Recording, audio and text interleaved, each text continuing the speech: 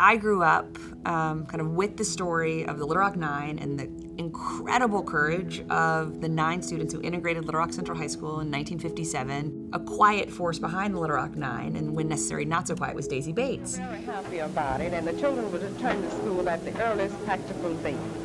In April of 2019, finally, Arkansas replaced the 2 statues in kind of the statuary hall in the U.S. Capitol that represent the state of Arkansas, that have historically been kind of white supremacists, one governor and one kind of major supporter of the Confederacy, with Johnny Cash, but also Daisy Bates. We were thrilled by that because that happened while we were writing about Daisy Bates, someone that I knew personally and admired so much. Her mother had been murdered shortly after she was born, and she was consumed with hatred for the white men who had raped and murdered her mother.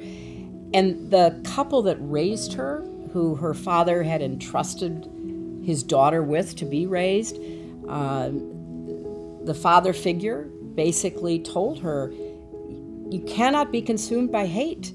You can hate what people do. You can hate the injustice or the evil acts, but you cannot just hate. You have to be motivated to act. I think that message, which she took to heart, which literally changed how she saw her place in the world, and what led her to be an advocate for nonviolent demonstrations and protest, is, again, another lesson that we never should forget, that we have to keep learning and keep trying to take to heart.